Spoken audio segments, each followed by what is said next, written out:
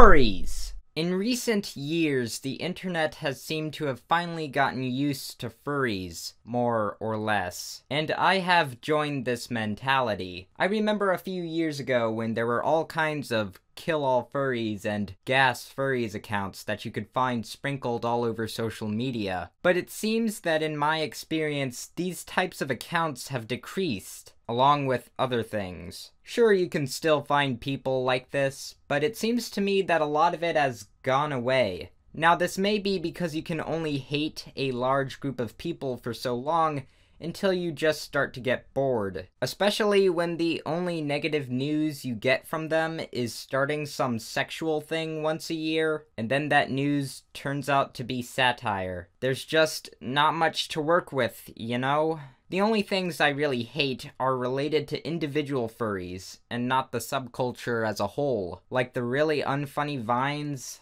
and the weird fetish crap. But these things seem more like accessories than key components of the culture. But it also seems to me that seeing this stuff has gotten more difficult, unless you're deliberately looking for it, or if you go on DeviantArt for 5 seconds, of course. Maybe this is because furries have gotten more self-aware and realize what to post on more common social media, if you know what I mean. Sure, the anthropomorphic characters themselves are still very, very present, but overall, it's mostly harmless. It isn't like pornography anymore. Now, you may have noticed that a lot of this is anecdotal, and that's because it's kind of hard to gather evidence for this kind of thing. And I'm not really trying to write a scientific paper here. I'm just kind of giving my thoughts, so maybe it's a different experience for someone else. I don't know. But I'm just saying, I'm the guy who constantly explores weird things, so if I don't see that much of it anymore,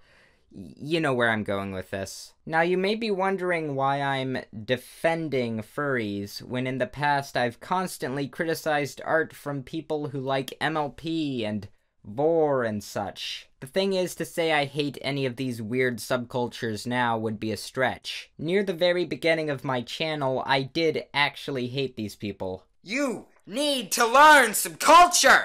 If you think that this utter revolting piece of trash is priceless! But it just got tiresome rather quickly. I don't really care anymore. It's just drawings. Now, of course, I like to make fun of these kinds of things because I still think it's funny, but it's not like I'm giving special treatment to these people. I like to make fun of everything. But if that's the case, how come I haven't made a Browsing DeviantArt episode specifically on furries? Well, because anthro characters are so ingrained in the art community that trying to make a video that encompasses every aspect of furry culture would be almost impossible. I mean, I've reviewed so much furry artwork already that there's really no point. It would seem a bit redundant. Another thing is that furries have lost their shock value. I mean, everyone knows about furries now. They aren't some obscure group anymore. They also don't seem nearly as outrageous as they used to be. With all the recent abhorrent behavior from people involved in politics and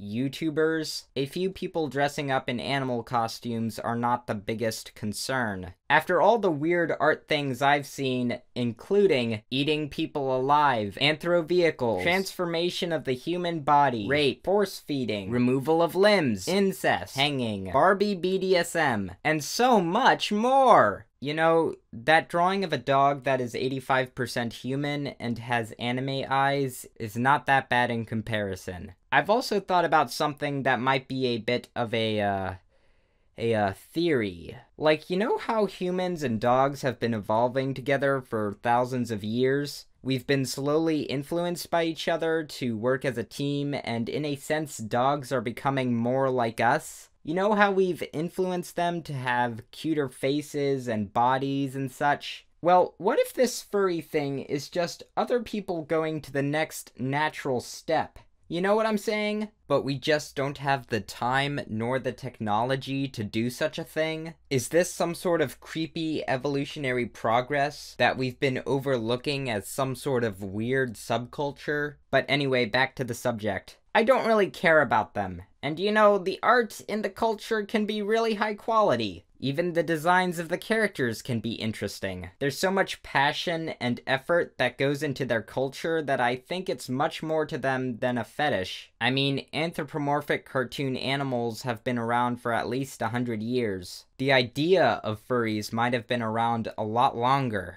It's kind of creepy. I'm not saying you can't joke about furries or you have to embrace them. They're still kind of strange, obviously. Hell, you can still hate them. I don't control you. I don't care. I guess that does it for this video. I don't know where I'm going with this. New videos on the way. Make sure to rate my setup, yo. I know it's sucky right now.